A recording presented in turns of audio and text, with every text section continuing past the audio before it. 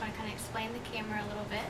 Here's your camera that you'll get, and this is the tripod that we're sending with it. You just screw it right into the bottom, and you can set this however you want to, just on your desk, or if you want to, you can attach it to the monitor, just kind of pull these around, or wherever you want, just to get a picture of yourself.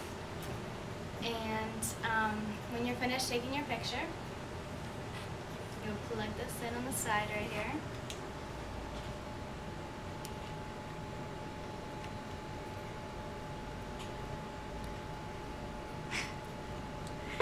And then you go and you have to make sure that the camera's on, and you plug it into your computer.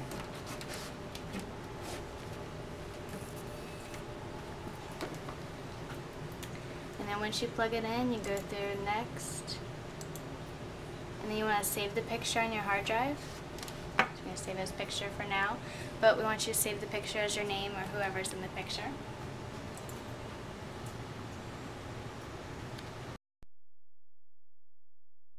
Alright, and once you've saved the picture to your computer, you'll email it to me. And this is also a paper that you'll get in the box along with your camera. And my email address is right on here. So you'll just send the picture to me once you've saved it. And then we also include in the box UPS labels for the next person who will get the camera, and I'll have all the instructions on here. So once you're finished with it, you'll just pack up the camera and stick the UPS label on it, and that's it.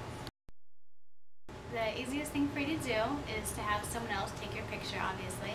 But if you're unable to do that, we have a self-timer on the camera. So you just turn the camera on, push the bottom part of the circle, and it's the second option. It says 10 seconds, and click select. And then once you've done that, you can just use the tripod and attach it to your computer, or maybe like the rear view mirror in your car, and then just take your picture.